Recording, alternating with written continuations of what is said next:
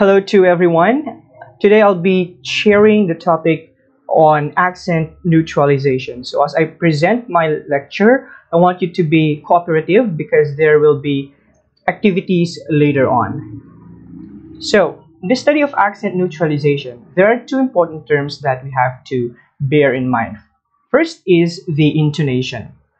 So what is intonation? Intonation is the rising and falling voice in our speech, right? So as we speak, it's as if there is what we call this speech music, all right? Without intonation, we would sound monotonous, and that's not good in speaking because you will sound like a robot if that happens.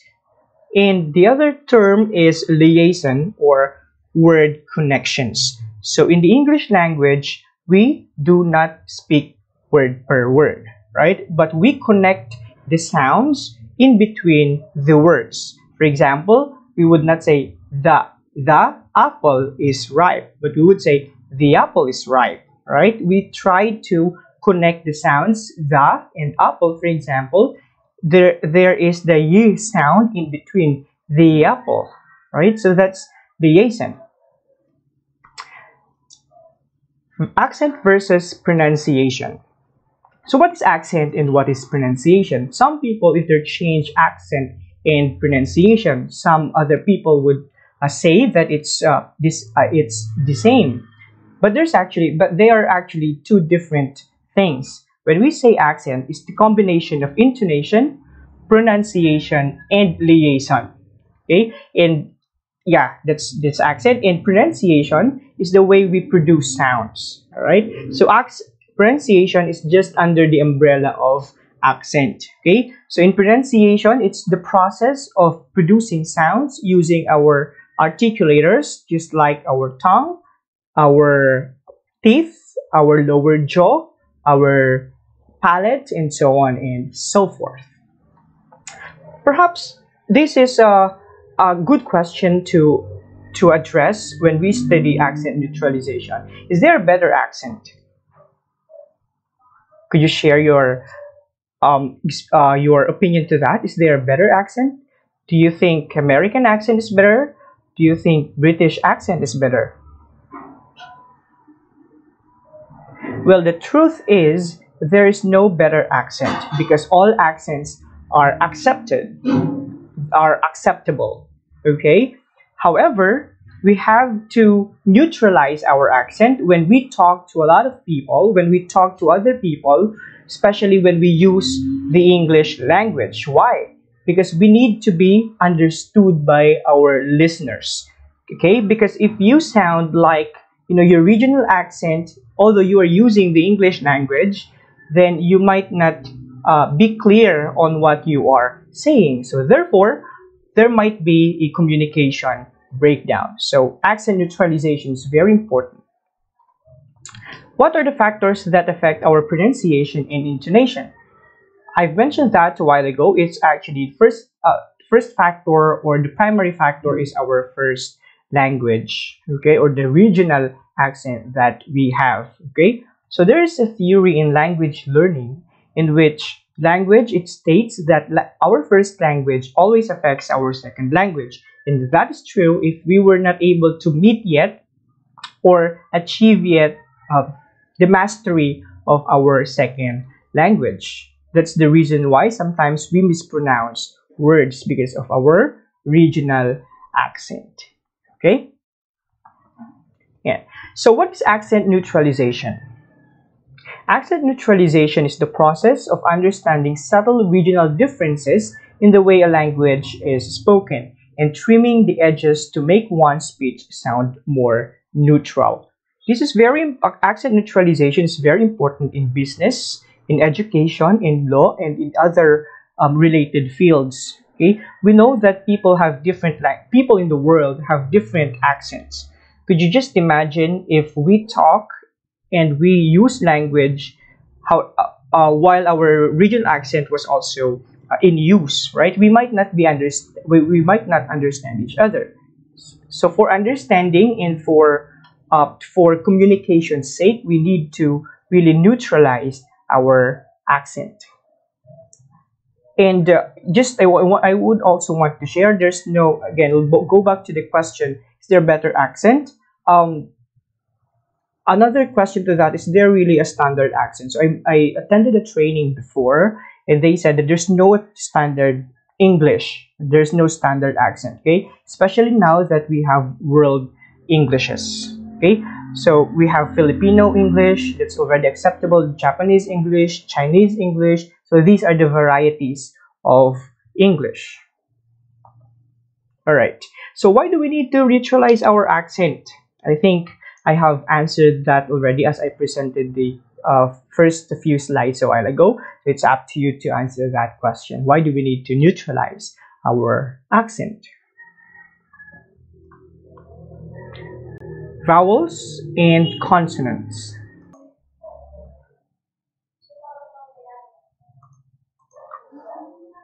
Consonant sounds and vowel sounds. How many letters do we have in English? I know you're counting. We have how many letters? We have 26 letters. How about the sounds of the English language? How many sounds do we have? Do we also have 26 sounds? We have 44 sounds. Okay? So if of these 44 sounds, we have 20 vowel sounds and 12, of these 20, we have 12 vowels and 8 diphthongs. Okay?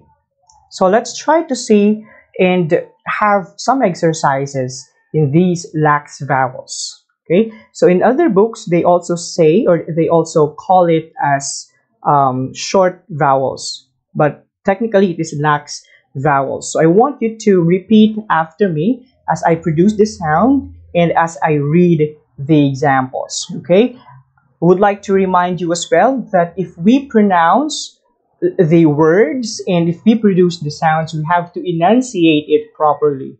Okay? To enunciate it properly, we have to open our mouth. Okay? Sometimes when we are practicing, we can exaggerate the pronunciation, right? We have to make, or we have to really open our mouth wide.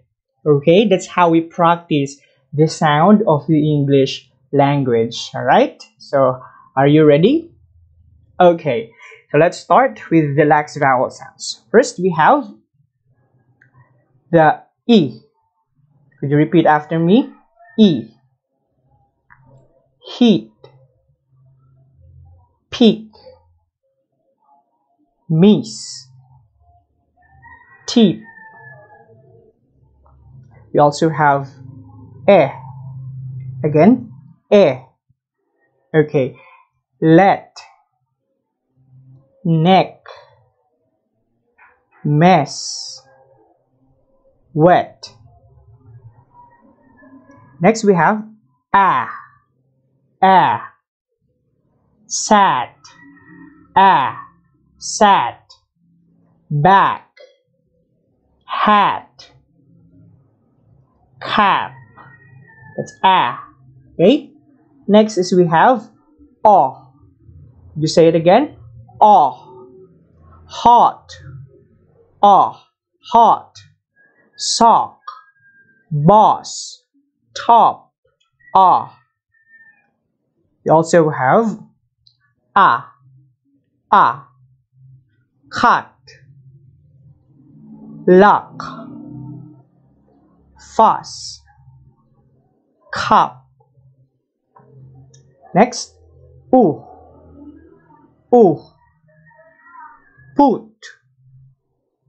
Look. Cook. Good.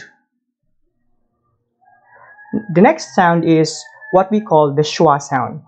Schwa sound is always unstressed. So in the English language, most of sounds are actually schwa. All right. Okay. This sounds like Okay. Could you repeat after me? Apart. Pilot. Pilot. Carrot. Carrot. Minute. It's not minute as we say it in Filipino. or I mean in the Filipino accent, but in neutralized accent, it is minute, minute, minute. Okay. We also have here the tense vowels. In other books, they say they call it as long vowel sounds, but technically it is tense vowels. Okay. First is we have e, e, heat, peak, leak, peace, ah, start, dark, glass, laugh, Next, ooh, suit, through, room, juice. Next is awe, caught, pork, horse, form, awe. Next,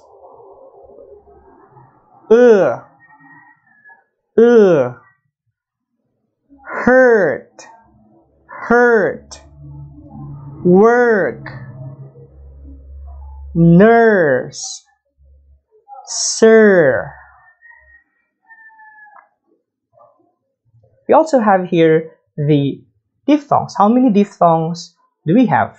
We have 8. First, we have I, light, like, rise, ripe. Next, A, late, lake, race, train. Next, oi, boy, join, choice, noise, ow, about, found, house, down. Or, note, coke, hose, phone, ear, here, near, beer, fear. A, hair, share, peer, chair, air. Next, tour, lure, cure, pure. So those are the 8 diphthongs, and those are the vowel sounds. We also have here the consonant sounds. First, we have p, pay, happy, cup, bay, trouble, rub, tip, letter, sat. I love a separate discussion about the T, especially the American T sound. Deep, ladder, sad, k. That's k. No, that's okay. Came, talking, back. The sound is. Next is g, game, bigger, bag. We also have f sound.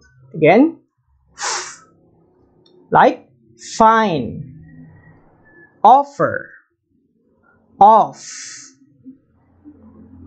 v, vine, saving, off, of rather, of.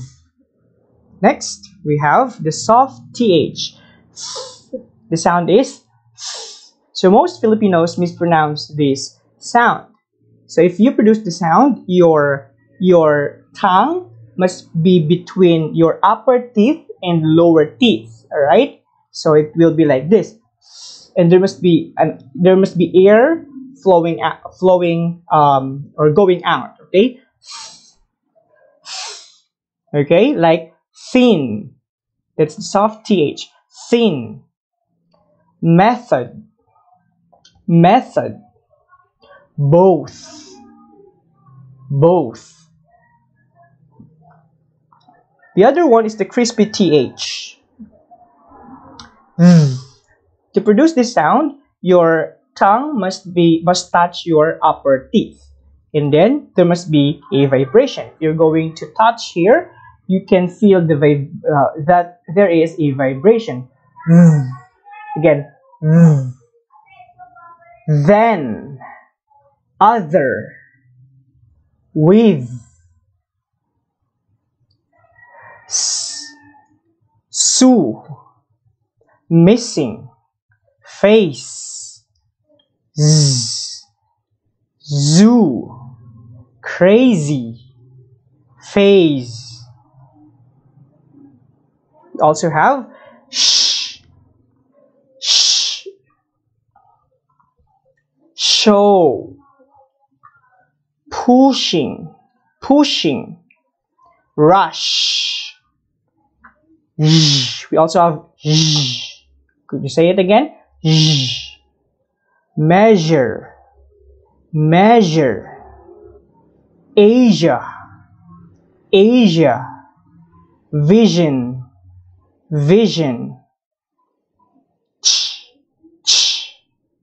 choke, watching, catch, joke, charging, large, well, follow, love, male, humor, some.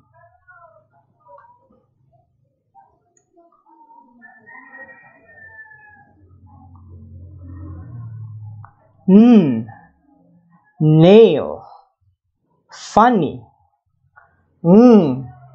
That's single, singer. This sounds like okay, it's like a sigh. Right?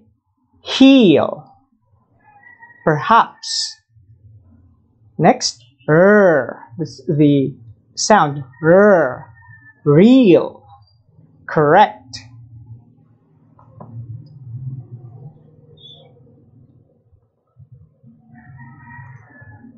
Okay. You,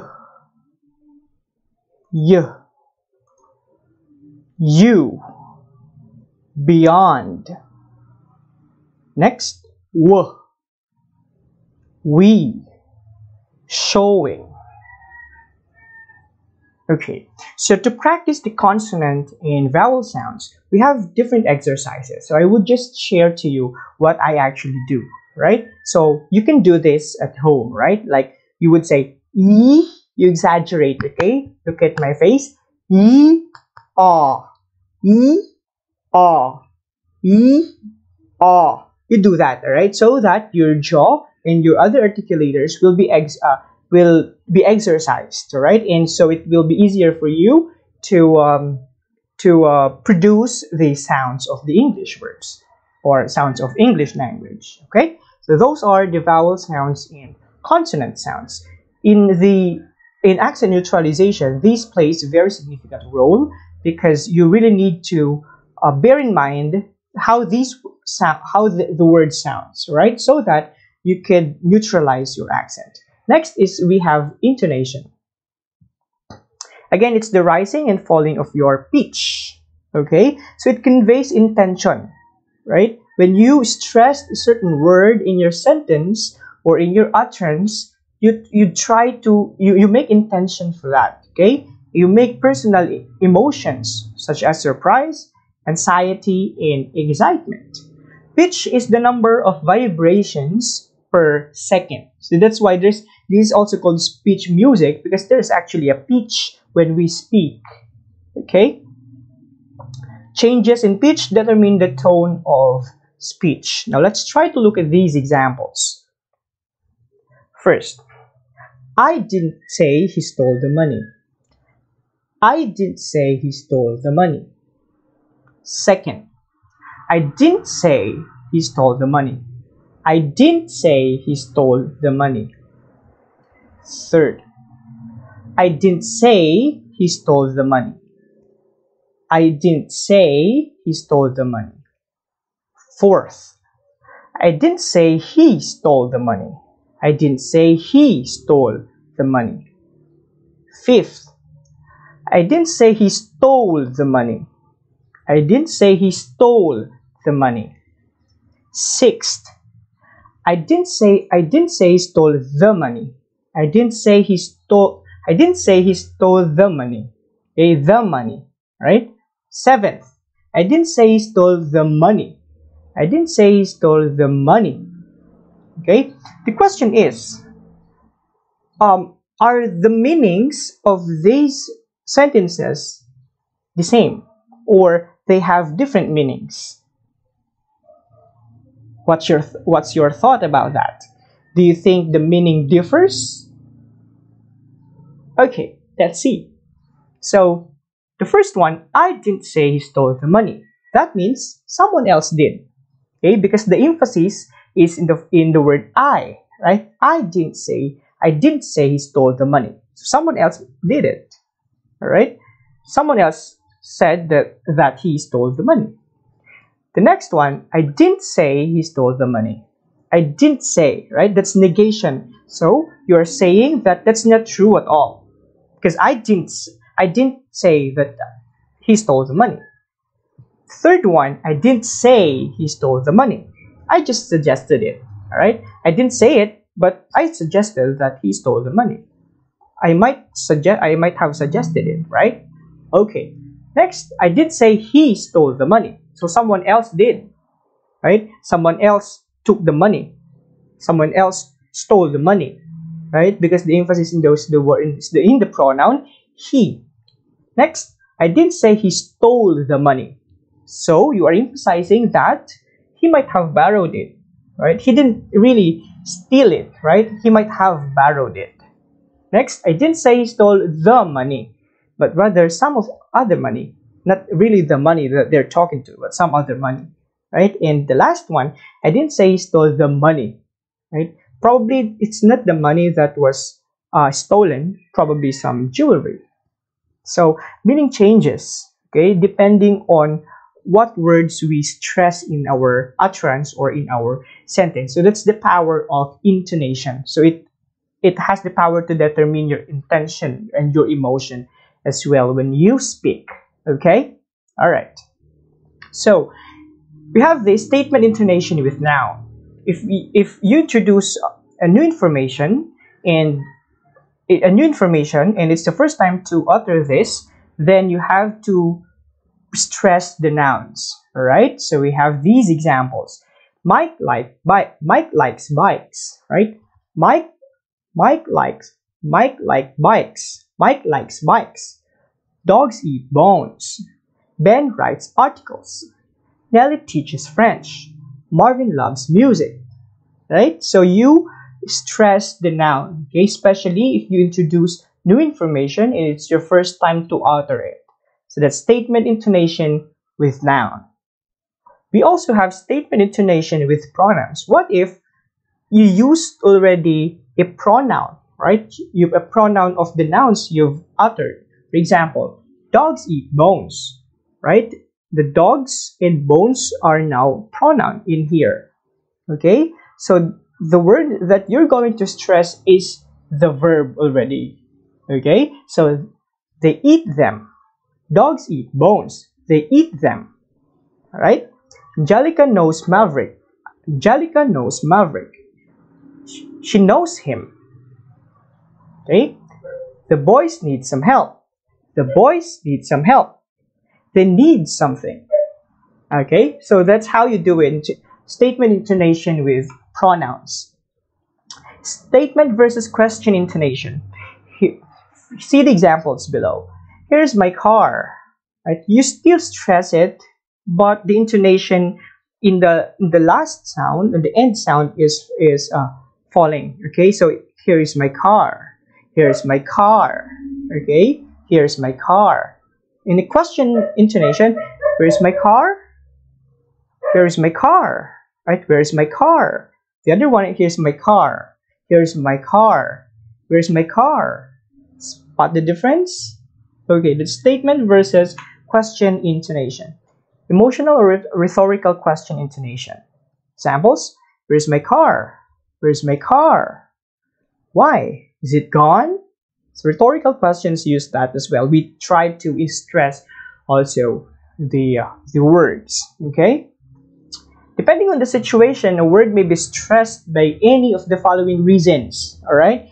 So again, depending on the context. So you have to consider also the context. Okay, this is very important. Okay, analyzing this one is very important because we try to reflect on the saying that it's not what you say, it's how you say it. Okay, because meaning changes based on how you say it.